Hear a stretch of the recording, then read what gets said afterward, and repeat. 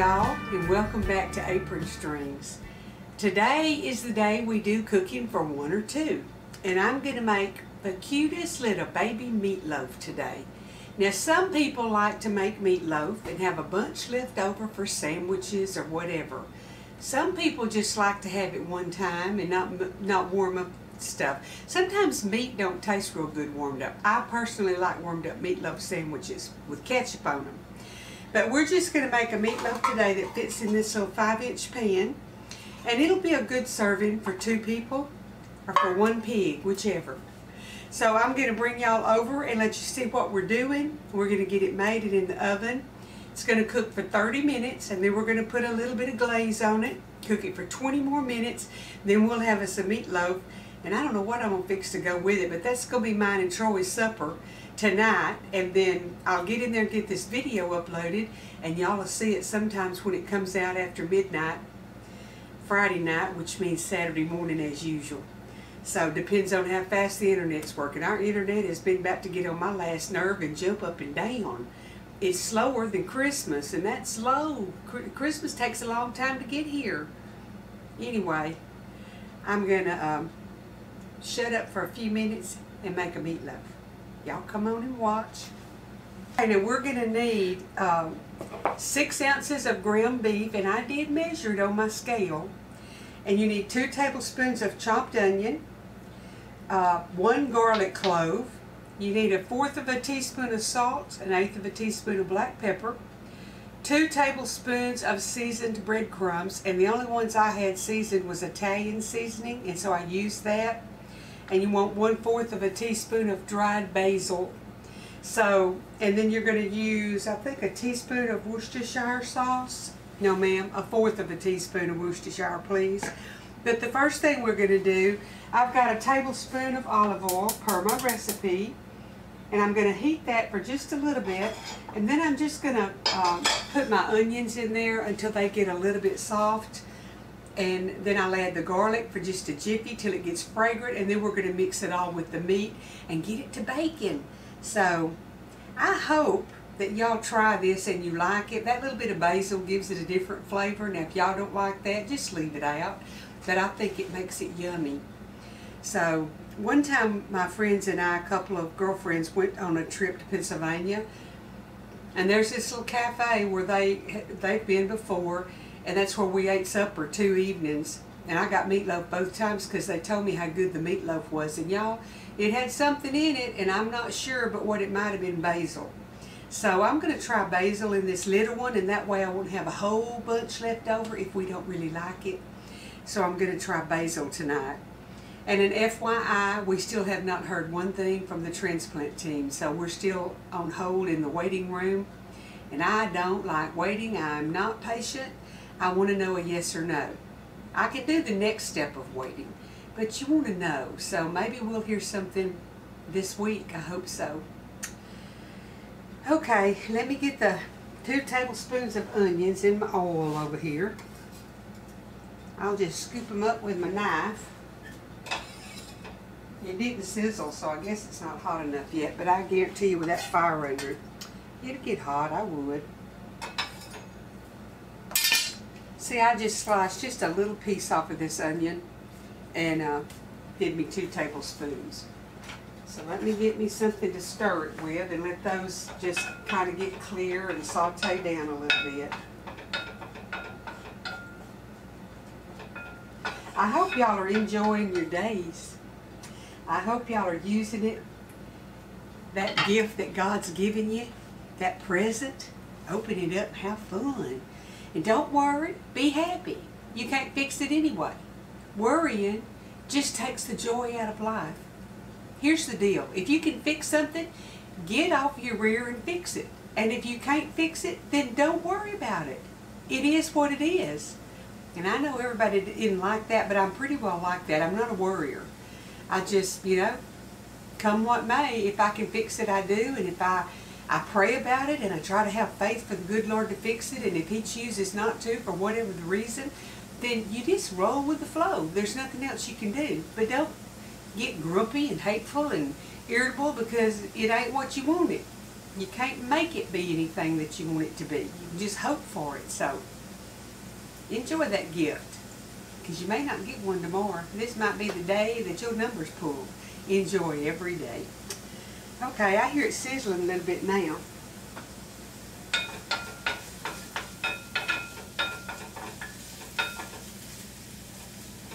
I had to go today to Lowe's. The wax seal in one of our bathrooms needed replacing, but Troy needed some extra long bolts. And let me tell you what, I don't think there's but about 3 people that works at Lowe's, because you can't ever find anybody to help you. So I asked one girl, could she help me? And I told her what I needed, and she said, oh, it's on aisle so-and-so about middle waist down on the right. So I should have got a paycheck from Lowe's today because I went and helped myself, but I did find what I needed. But that's really one of my pet peeves, is to go in a store and there's nobody to help you. I mean, if they didn't have customers, they couldn't be open, so they need to take care of their customers. So I took care of a customer today, and I got what I needed. So I got that done, and I ran by Kroger, because if you do that online coupon clipping thingamajigger, they had asparagus for 67 cents a bunch, and you could get 5. So I got me 5 bunches of asparagus, and I think I'm just going to go in and simmer and simmer down all of it, and put it in the ice box and just bring it out a serving at a time, because I'll eat it for it ruins. I love asparagus. So anyway, that was my day. Oh, I had to go get medicine for Troy. He's got to have a tooth taken care of, because you can't have any chance of having infection with this transplant thing that's going on. So he went to the dentist and has to take an antibiotic and have where there was a root canal that's got to be removed. Now y'all just know everything. But that's what life was for me today. Sure was. I was in the kind of the fast lane. Okay, I'm going to add my garlic to this, and that's when it's going to smell good. I wish y'all could smell, but you can't.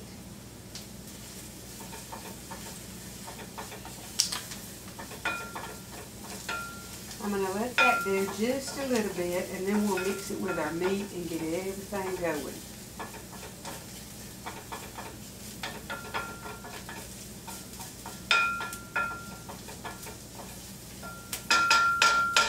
Do y'all have one of these little things that you put soap in the handle, like Dawn dish soap in the handle, and you punch that button and soap comes out and you wash with it?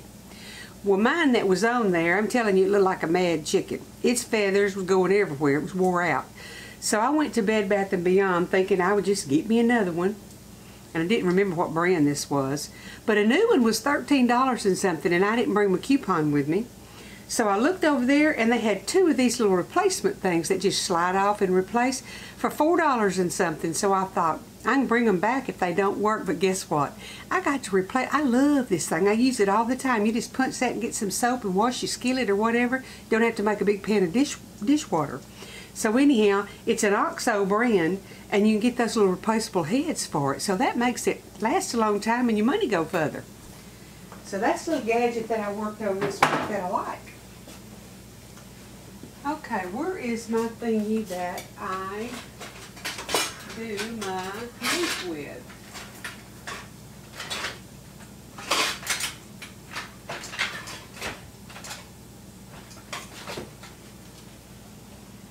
Well, my onions are done, so I guess I'll just break my meat up with a spoon. I got that little thing that breaks it up for you from Pampered Chef, but it's probably in one of those drawers. So I think that today I won't use that. Okay, we're going to mash the meat around a little bit so it'd be kind of spread out. Can y'all see? Y'all can see a good bit. Okay. I'm just breaking the meat up in here. And I'm going to put these onions and garlic in there.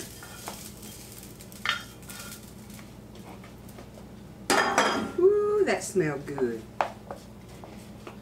And we're going to put a 1/4 teaspoon. That was a half. We need a 1/4 of Worcestershire sauce.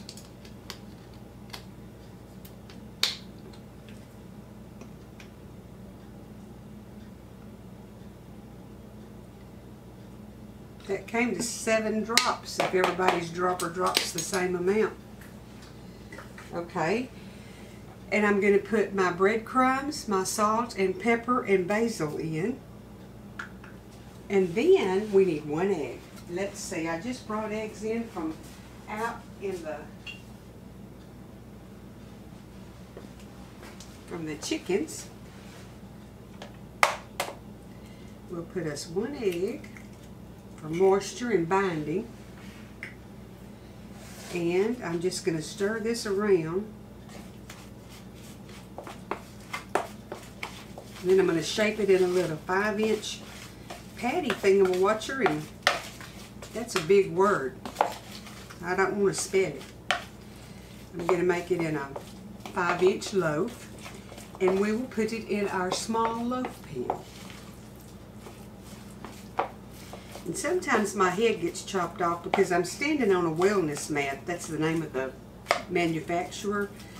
And it makes it easier to stand. Your legs and feet don't hurt as bad, but it's about 1 inch thick.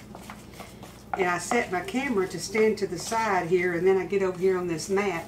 Sometimes it looks like I don't have the top of my head, but I do. All of me is still here. If I keep being shut up in this house, there's going to be more of me here. All I want to do is go through the kitchen and get a bite of something. That's not good. Not good at all. Well, the food's good, but the results is not good. Now this makes a moist little meatloaf. It's not dry.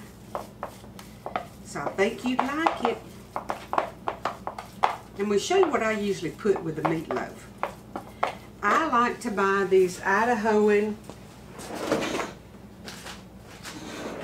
roasted garlic potatoes, and it makes, you use 2 cups of water in this, so it makes about 2 cups. And all I add to them is about 1/4 of a cup of sour cream, and that makes them soft and not rubbery like instant potatoes. And that is a delicious side. So we're probably going to have these potatoes, meatloaf, and some of that asparagus after a while. But we got to get the meatloaf done before we can have anything, huh? So I'm going to put my meatloaf in here and just kind of pat it. If you'll notice, I'm not getting my hands in it today. Get in there. Get in that cute little pan.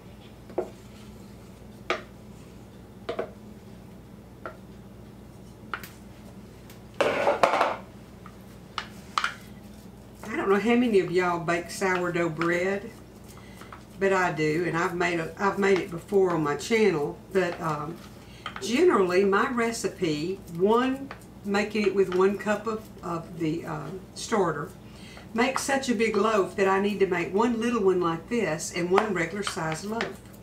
So yesterday evening I thought, I wonder if my Pullman pan would work, just to leave the lid off and make one loaf instead of those others. Y'all, that Pullman pan made a perfect loaf of just 1 loaf of sourdough bread. And of course I didn't put the lid on it, so it, look at that. And this is a lock and lock that holds it all. But if you make sourdough and you're having trouble having too big of a loaf, then it mushrooms because there's too much in just 1 regular loaf pan, try your Pullman pan if you have one, because it made the best loaf. That's what I'll do from now on. And it'll keep, maybe it'll all keep till we eat it. Okay, let me tell you what, I've been like a flea at the flea market. I've been hopping around today, hadn't I? I'm going to look on here and be sure I got everything. Olive oil, onions, garlic, basil, beef, salt, pepper, Worcestershire, egg, breadcrumbs. And then we're going to cook it, and then we're going to use, it says ketchup and molasses. I'll probably just put a little pinch of brown sugar in it and put it on the top.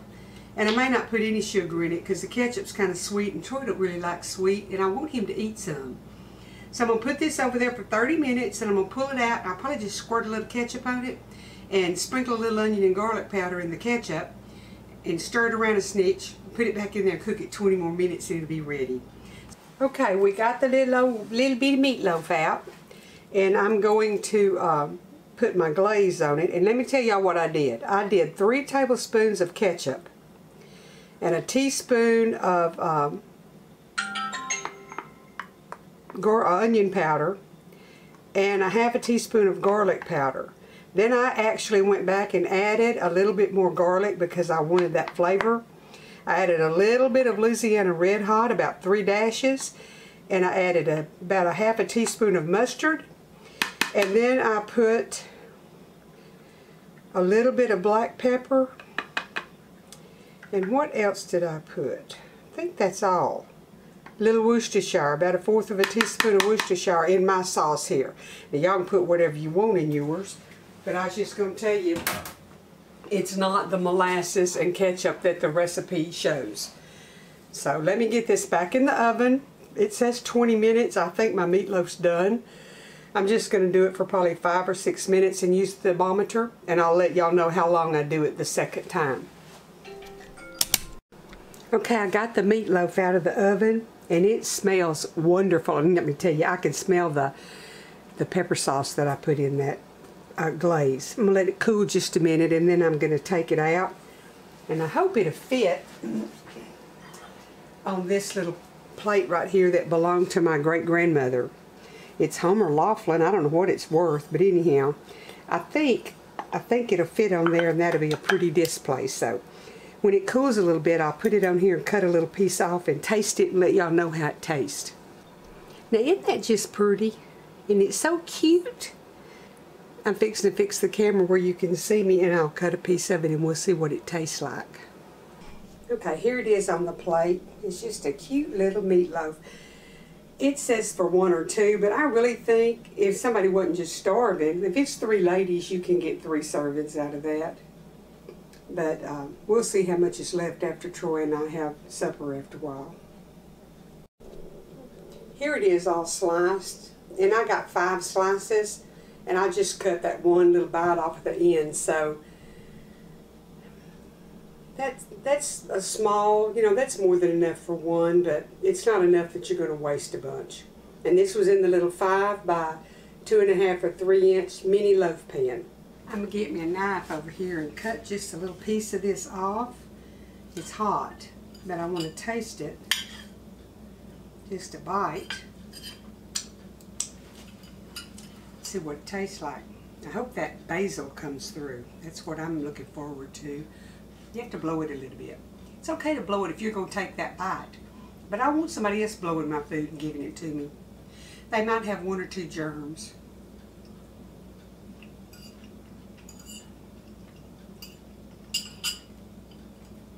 That's a keeper. Y'all need to make it. Of course, if you wanted to make more, just multiply it.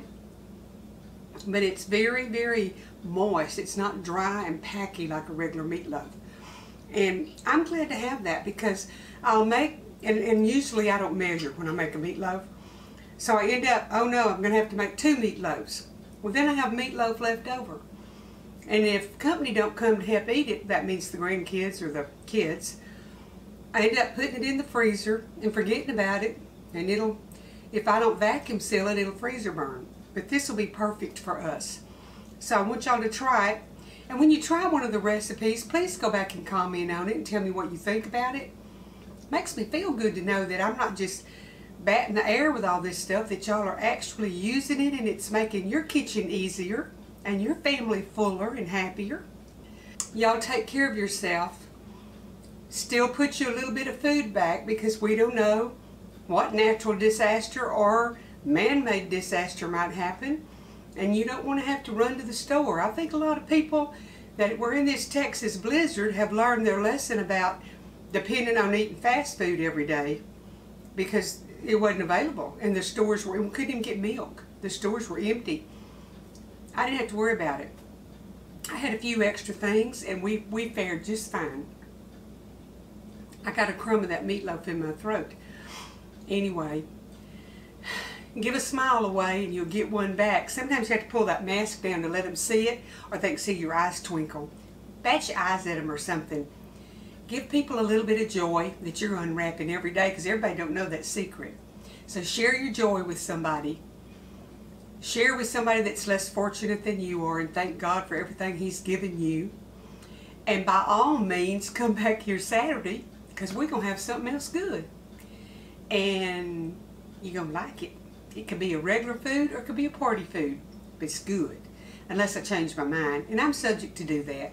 But the Lord bless y'all, and I'll see you Saturday.